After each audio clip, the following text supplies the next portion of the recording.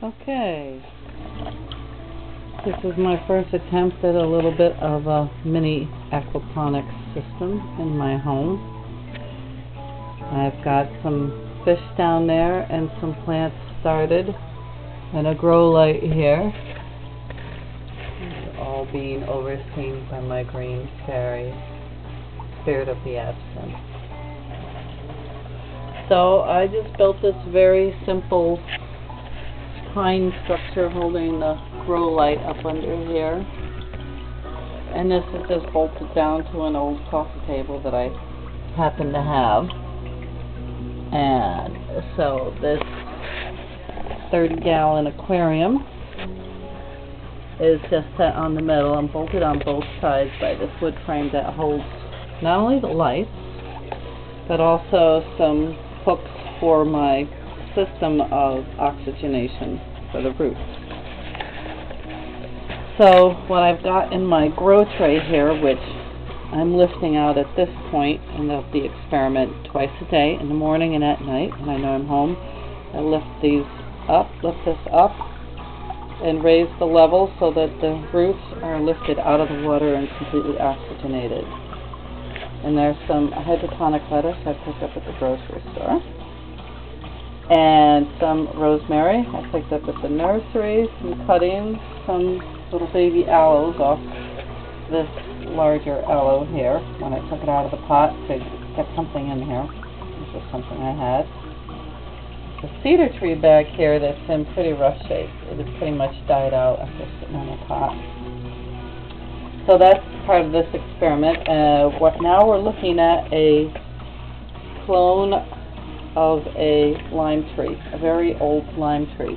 Had a very small root ball. It was falling out of a little pot, but I've since transferred it to a neti pot, and it's wrapped in sphagnum moss, and it looks like even some of the roots are starting to come through already.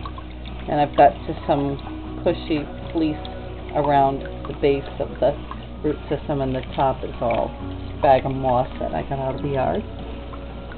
So the aquarium was free. The light fixture was $10 for the fixture and another 12 or so for the light bulb. It's a full spectrum, but it has a lot of blue and red, I guess, which is good for foliage growth. Don't know that much about lights yet. This tree here, this little sapling, is in this nice little pot that I've filled with sphagnum moss. This is a clone off a 113-year-old lemon tree. So hopefully, as part of the experience, we'll see that the lemon tree likes aquaponics. So rosemary, lettuce, 2 types of citrus, cedar. This is just some extra sphagnum moss for my next plants. Rosemary, aloe, some spider plants that are actually coming out of this potted spider plant here, sitting on the windowsill. This is not in the hydroponic system, nor is this money plant. But this is all by the window. So as I back up here, we'll look down at what's inside.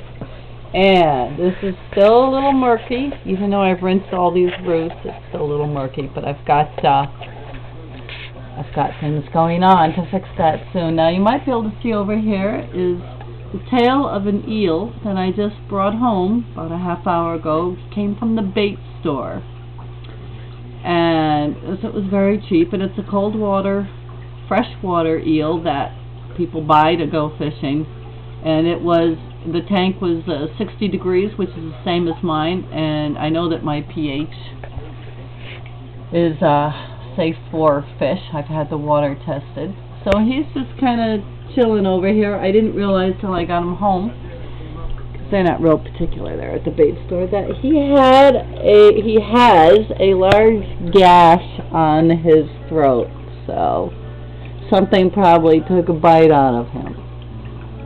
But you know, if the water's good and they're tough, maybe he'll recover. We'll see. Part of the experiment. This is the central pump here. I've got, it's a 350 gallons per hour submersible pond pump, and that's in the middle under this netting, filter netting, and then the rocks are keeping it all secure. So So that's just blowing a big force jet of water out here that's breaking surface tension and oxygenating water and filtering it as well. Next to it I have another submersible pond pump, a much smaller one that I'll probably run at night or when I'm going to shut this one down for different times. I have not plugged it in right now, but it's an option. And then you can see these fish. I ended up with 10 of them. The guy was pretty nice. I asked for a half a dozen. He just threw 10 in there. So it was all very cheap. The 10 shiners here, cold water fish. Pretty hardy guys, I would imagine. And this eel all came home in this lovely bucket here for 10 bucks from the bait store. So pretty cheap on all that. The pumps run, I think, for the halfway decent sized ones, starting like $69. So you could potentially set this whole system up for less than $100 if you pick up a used tank. And then the plastic trays and the neti pots that are up here, these are pretty cheap too. Got them from a hydroponics store. So there's the eel now. You can see him, he's up and about. And he's coming up to the top. I hope he doesn't try to get out. I'm going to have to put a little lip around the top so that he doesn't climb out. That's a ceramic frog back there that you're looking at.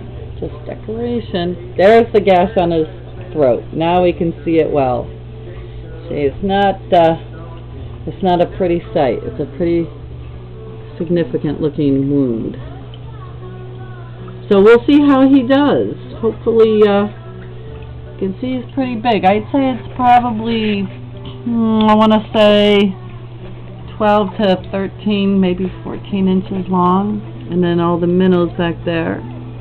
So smile, you're on candy camera. They're pretty shiny when they turn a certain way, hence the name shiners.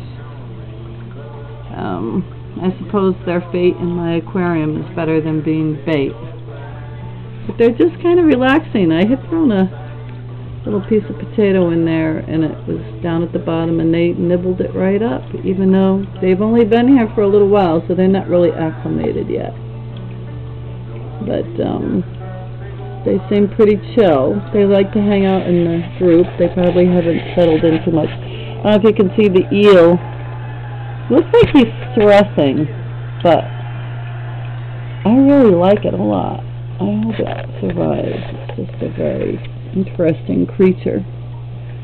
So this aquaponic system is supposed both visually enjoyable as well as I've got some snap peas soaking that I'm going to hopefully have growing up and around my whole frame. I might create a little bit of a twine trellis. Twine trellis. That's kind of not a tongue twister, but it feels like it. So here's my whole system. I'm backing up now, so you can see the whole thing. And it's enjoyable. In the middle of February here with cabin fever, I feel like I have a little summer, a little bit of a sunny nature refuge in my living room. This is a nice break from the February cold, dark days outside right now. And hopefully soon I'll have some more. Hopefully I've already eaten some of that lettuce. It's very good. Hopefully I'll be able to soon have some strawberries going and some snap peas and I'm going to start some more lettuce and some morning glories for decoration.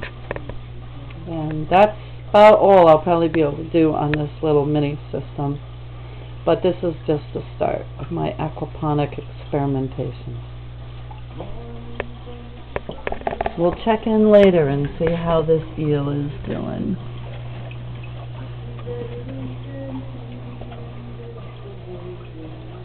There's a lot of reflection on the glass. That's the other filter I have. It's just an aquarium filter I have here going. It's parts of two different old filters. Oh, look at the moss. Yeah, pretty cool little moss. Alright, over and out.